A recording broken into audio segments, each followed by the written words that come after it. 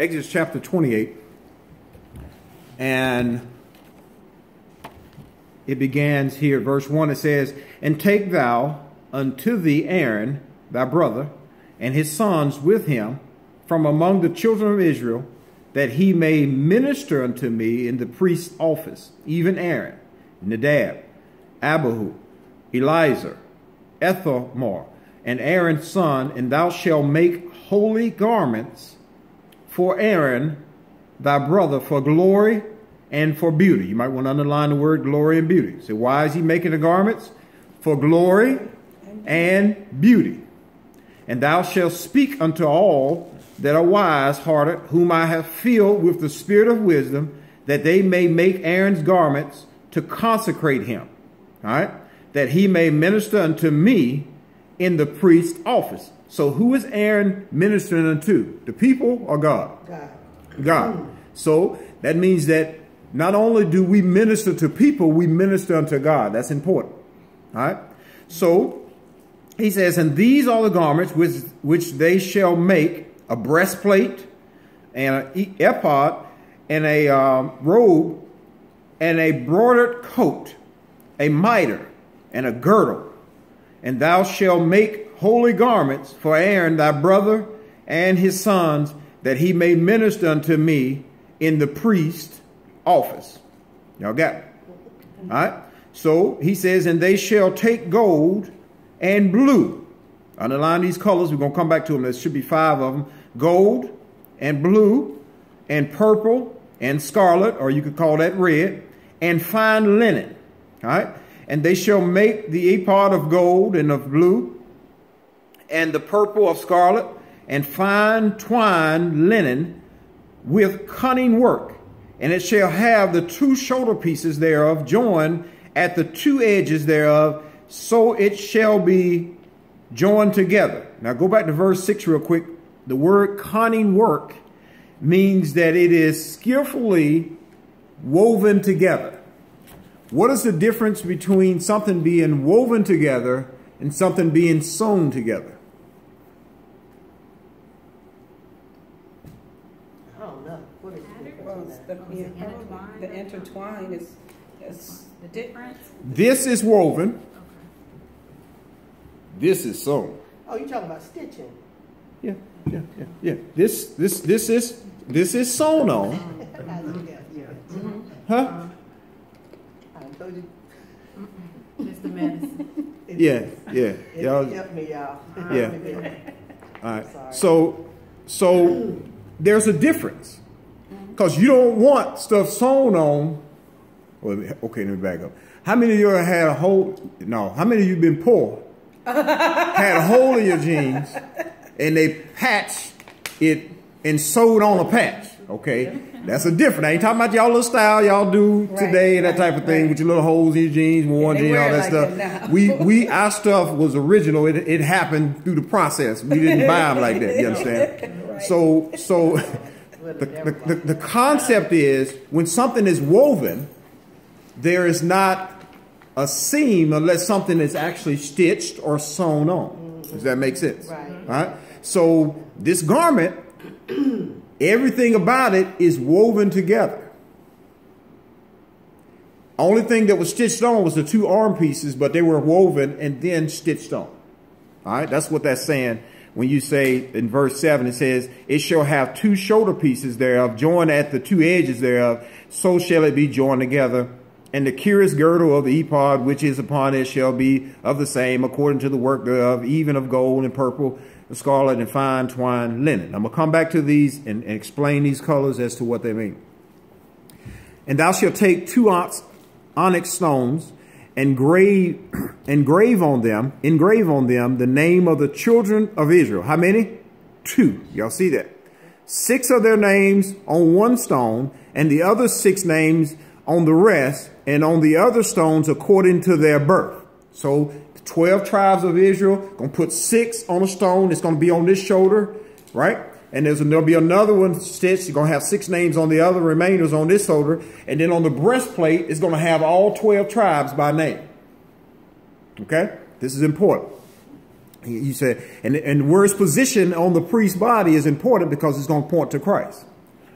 All right. So with the work of an engraver in stone, like the engravings of a signet, shall thou engrave the two stones with the name of the children of Israel. Thou shalt make them to be set in ouches of gold, and thou shalt put the two stones upon the shoulders of the ephod for stones of memorial unto the children of Israel. Aaron shall bear their names before the Lord upon his two shoulders for a memorial.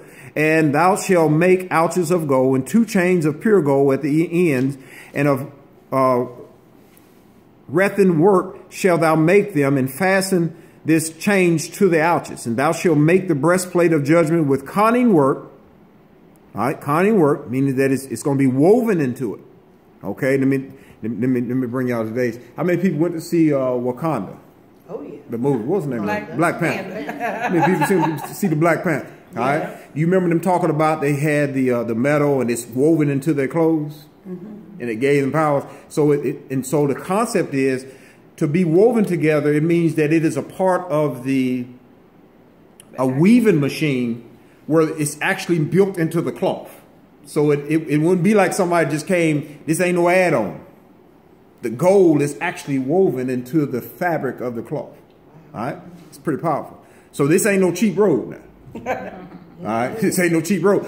This robe was so expensive that when Christ was on the cross dying, after they stripped him, the guards started gambling over his robe at the foot of the cross. All right? Would this garment be heavy? Yes. So I was thinking. Yes. Heavy here. Yes, it is heavy. Because remember, what is it for? Verse 2.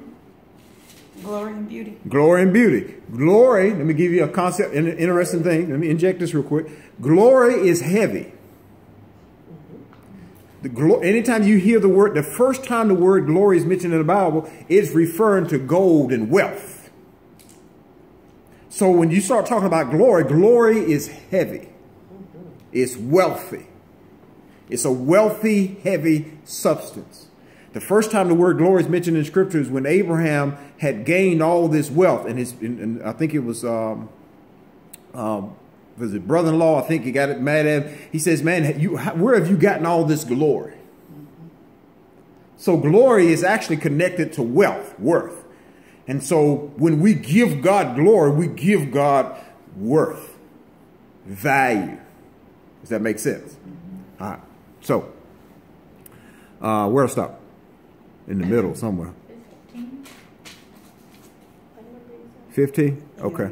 All right. And thou shalt make the breastplate judgment with conning works after the work of the ephod, and thou shalt make it of gold, blue, and of purple, and scarlet, of fine twined linen shalt thou make it. 4 squares shall be, it shall be being doubled. A span shall be the length thereof, and a span shall be the breadth thereof. And thou shalt set in it settings of stones, even 4 rows of stones. The first row shall be a sardius of topaz. Now we're at the breastplate. He's given the stones. There's going to be 12 of these. Topaz, carbuncle.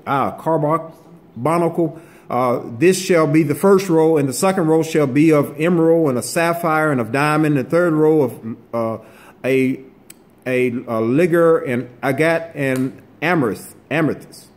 And the fourth row of beryl and of oxen of jasper. And thou shalt be, they shall be set in stone in their enclosings. And the stone shall be with the names of the children of Israel. So you got the 12 tribes, so it's representing that whole nation, according to their names, like the engravings of a signet. Every one of them, every one with his name shall be according to the 12 tribes. And thou shalt make upon the breastplate chains at the ends of the wreathen work of pure gold. And thou shalt make upon the breastplate 2 rings of gold, and shalt put the 2 rings and the 2 ends in the breastplates. And thou shalt put the 2 chains of gold in the 2 rings which are on the ends of the breastplate, and the other 2 ends and the other 2 chains thou shalt fasten in the 2 ouches, and put them in the shoulder pieces in the ephod before it. And thou shalt make 2 rings of gold, and thou shalt put them upon the ends of the breastplate and the border thereof, which is the side of the ephod inward. All right. And the 2 other rings of gold thou shalt make and shalt put them in the 2 sides of the ephod underneath, towards the 4 part thereof over against the other, coupling together above the curious girdle of ephod. Let me pause for a minute. How many days, how many scriptures, chapters did God use to talk about creating the earth? 3? Is it 3? Yeah, maybe 3 in the beginning, where it talks about the earth and heaven, and he created heaven and earth, and goes through that. Not a lot though, right? No. I think he uses over 50 some chapters to describe 50 some verses, you mean? 50 some verse. Yeah, 50 some verse. I'm sorry, even more than that to describe the making of the tabernacle and the making of these garments. And why would he spend so much time in detail making that versus in the beginning, God created the heavens and earth. Earth was void without form. Light was over here. Everything's chaotic. So I spoke to the light, spoke to the darkness, separated them, created the sky and that type of thing, the land and water. You can go here. You can't go no farther. Here's the land. Here's the water. This type of thing. And then threw man in it. Wow. He threw man in it. Nice summary. Right? Yeah. The concept is God, this right here is the tabernacle. Point number 1, the tabernacle and the priest represented God reestablishing his relationship with man. Oh, gotcha. That's good. The earth has nothing to do with God's relationship with us. So he just put that out there, built that. Now that's that. And then he's in relationship with Adam. Adam sins, separates himself. And God goes through really great detail to determine how we got to build this relationship back. Wow. Now that's Because when you build in a relationship, Yeah. you just can't just jump in there no. real quick. No. You know what I'm saying? Not real quick. You can't just jump in there real quick. It takes time to build a relationship. Worth anything. That's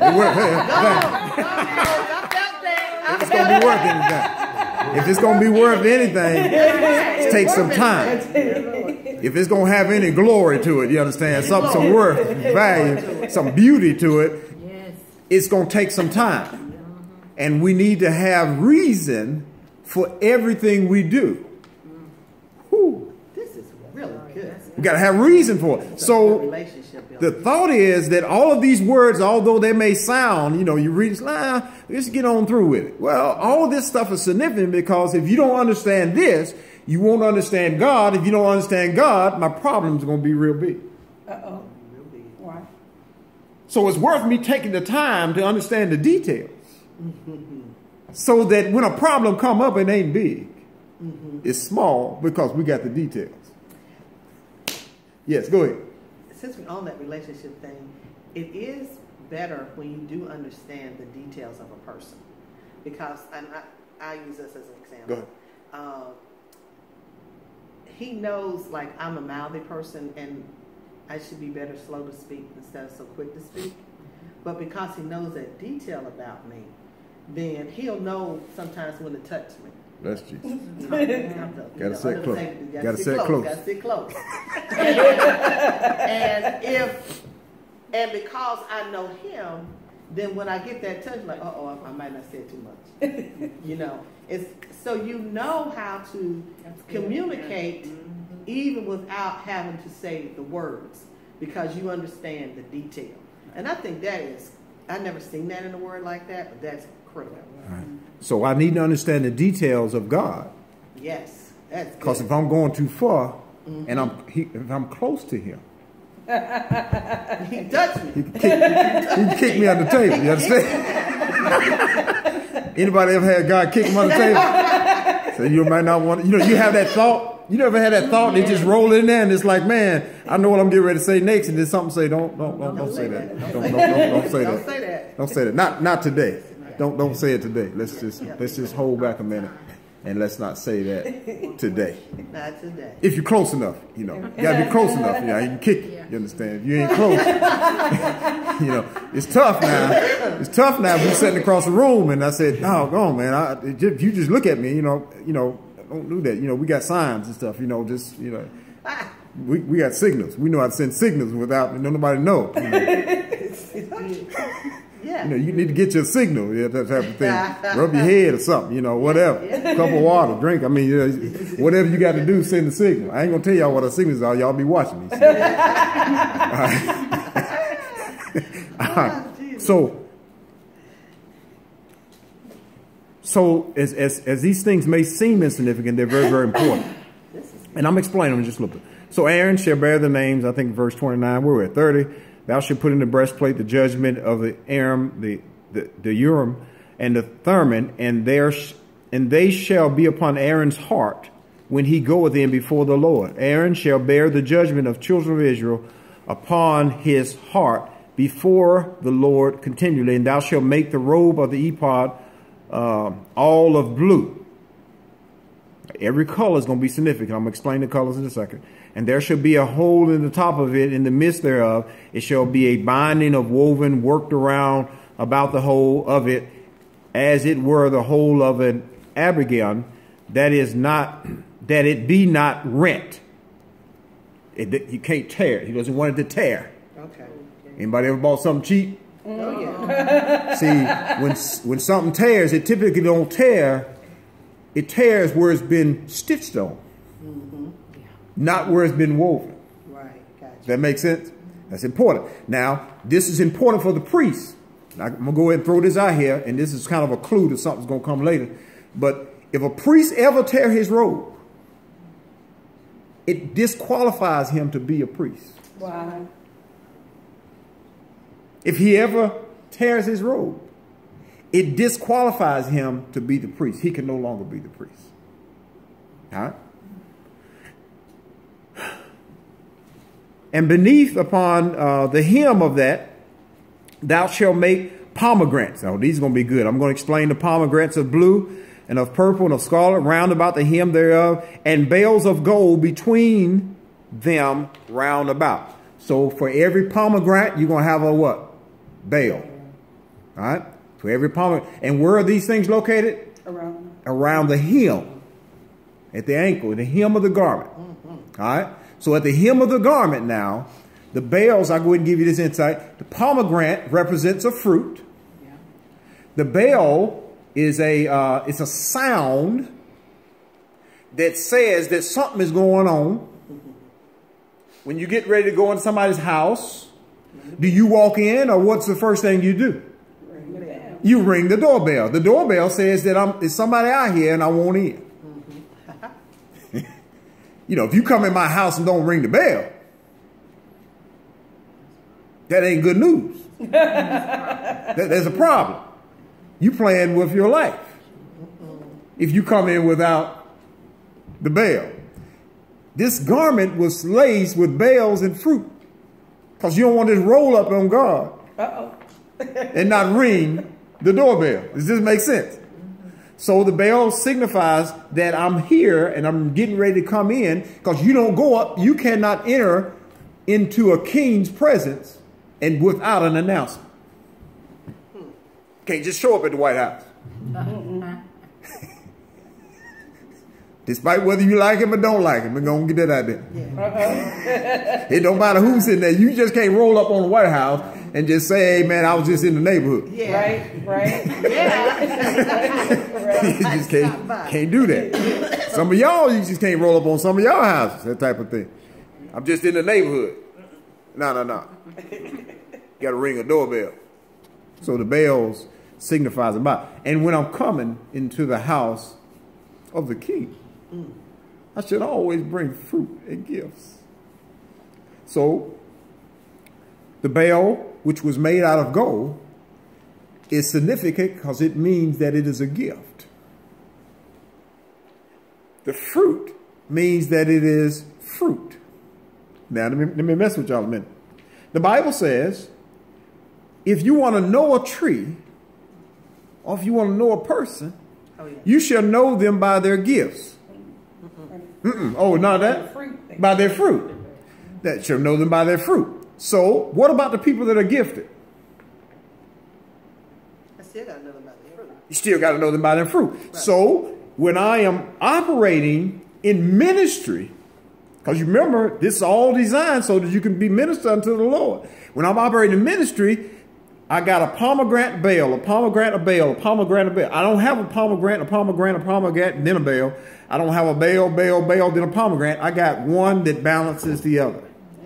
Your fruit and your gifts should be in balance. Yeah. That is good. That's good stuff. Have you ever seen somebody that's real gifted, Oh, my Lord. but the fruit they bear Oh, Lord. doesn't speak that they got a relationship with God? That's right. Right. But they're gifted. Oh, yeah. Interesting. That's a problem. You ever seen somebody that got a lot of fruit? But boy, they sure can't teach worth nothing. See, you see what I'm saying? There has to be a balance. Stay with Miss Sheila. Don't look at me like that. You got to be balanced. You understand? I mean, I use myself as example. I love teaching. But it wouldn't be no good if I'm teaching good, but my fruit is saying something totally different. Does that make sense? Right. So you ain't got to be everything, but it should be in balance. All right? So, and this hymn is important, man, because you remember the woman that was sick, issue of blood, 12 years? What did she touch? That The hem of him. his garment. She hit that him. She said, I need to touch his fruit and his gift. Alrighty. Oh, that's good. I need to touch his fruit And it's good. and his gift. What are the fruits of the Spirit? Give me the first one. Love. At least get the first one. Love, joy, peace, long-suffering, kindness, gentleness, patience. That's what I'm talking about. All right. So when I'm going, I need to know that, if I need that, Okay, now. if I need love, if I need peace, if I need joy, then I need to make sure you got that in the hymn. I need to make sure that's in a place that's complete, because the hymn is what complete the garment. Yes, Lord. Let's get his peace. That's the last thing that's complete on the garment is the hymn. Right? Okay. All right. I don't know how far we're gonna get today. Okay. Yeah, we may make up some time next week. All right. So 35. the golden bell. I'm at 34.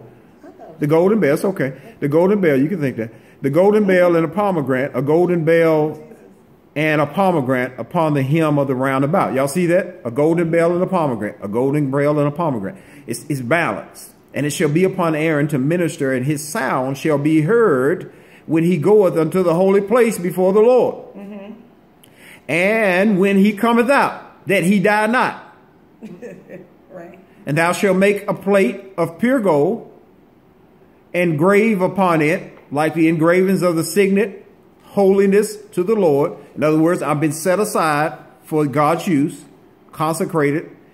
Verse 37, and thou shalt put it on a blue lace, and that it may be upon the meter, upon the forefront of the meter it shall be, and it shall be upon Aaron's forehead, that Aaron may bear the what?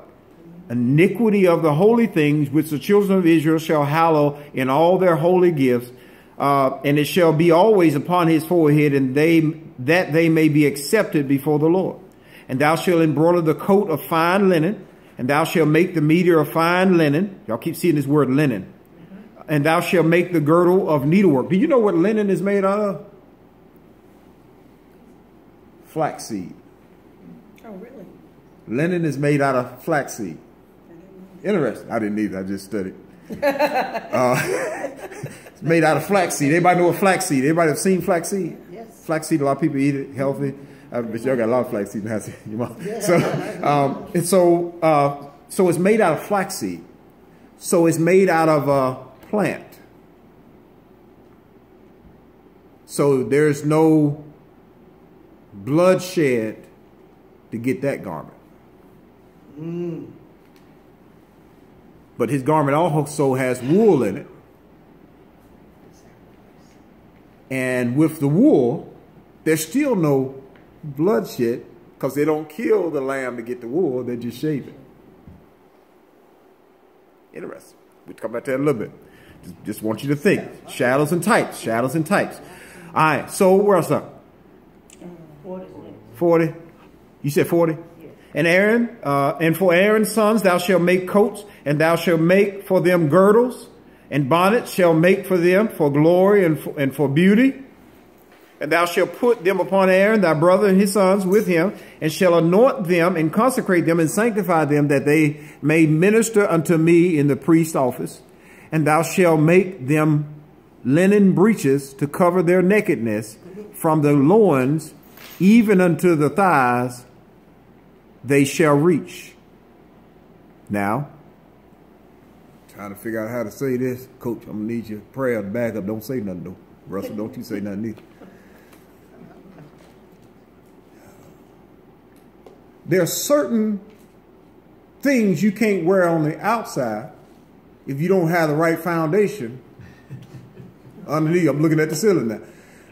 If you don't have the right foundation underneath, certain things you can't, certain garments you can't wear, because certain garments need foundations underneath. Gotta get an amen. You're talking about like a slip, right? Let's talk about it. So I'm more girdle though. oh yeah, you're talking about like spandex. Spanx. Spandex. Okay, all right. No, Okay. you don't call the word spandex. Well, good. New Testament. New Testament. All right. So You need Spanx. it's important when the foundation is right, because the foundation affects the outer part, The appearance, the appearance, and the shape. everything. It's important. Don't say nothing, Coach. Okay. Coach, you on your own now. All right. So foundation is very important. All right. Let's go another little easier. People that wear a lot of makeup, if they do it right, there is a foundation laid under it so that the rest of it will blend in right. Am I correct? Am I saying that? Put on smooth. Smooth, applications, all that. that Yeah. type of thing. Good stuff. And so I grew up in an area where foundation was important. They didn't have as good quality makeup y'all got these days. If they didn't have that foundation right, it's going to be some challenges. All right. So foundation is important. All I'm saying is foundation is important. All right? That's important. And we have to, and we live in a time now where people want to skip the foundation. And it has a different effect when they skip the foundation. I'll leave it at that. All right, verse 41. And thou shalt put them upon Aaron and his brothers. I read that one. Where did I stop? Verse 42. Thou shalt make lemon. I read that one. Verse 43. And they shall be upon Aaron, upon his sons, when they come into the tabernacle, and when they come near the altar to minister in the holy place, that they bear not iniquity and die. It shall be a statute forever unto him and his seed after him. Now, real quick. Okay, it's a lot in that. It's so much in there. We will not be able to cover it all, but I do want to cover a couple quick things. First of all, let me open the floor up. Did anybody see any representation of Christ in there where you say, man, that's a picture of Christ in the New Testament? That's a picture of Christ in the New Testament. Tell us to take on the breastplate of righteousness. Put on the breastplate of righteousness. I like that. Okay. All right. I like that. Let me throw this at you real quick. The colors, gold represents deity. Represents deity, and it represents faith. Deity and faith. The gold, color gold. All right. The blue represents divinity. And it's a divinity, but it's also is the grace component. Blue represents grace. Scarlet represents humanity. It represents love, how God suffered for us because he loved us. The purple represents mediator, a mediatorship. In other words, it's royalty. It represents redemption. So purple is the color. A mediator is a person that stands between you and another higher authority. All right, a mediator. If you go to court, you can't just go to court. They want you to have a mediator or somebody that stands between you and the judge that communicates back and forth. Does that make sense? So Christ is our mediator. Christ is not only our mediator, but Christ also, as God, became human. So he is humanity, the red. He was born of a woman. All right? Express his love. Christ also represents divinity, which is blue, grace. Christ also represents deity because he's God. And it is his faith that allows us to even have faith. All right? And then the fifth one, which is linen, I just want to talk about the linen component. It represents the righteousness, right standing. The linen represents right standing. It represents purity. All right? Now, a whole lot in this, but just let me see if I can, where I can hit this at. First thing is, with God,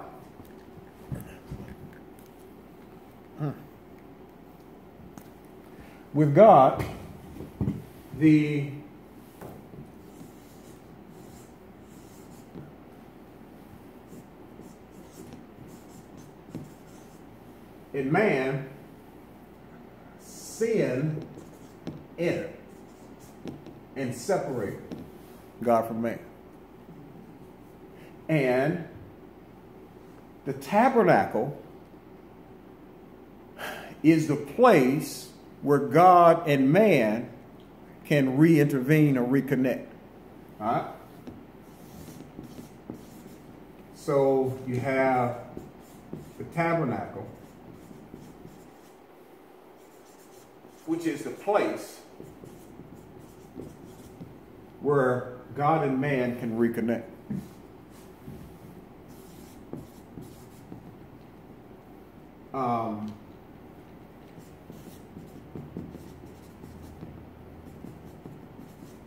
The high priest is the mediator between God and man. And he is how God set the system up so that they could re-intervene and reconnect. And this becomes the system now that God wants to use in order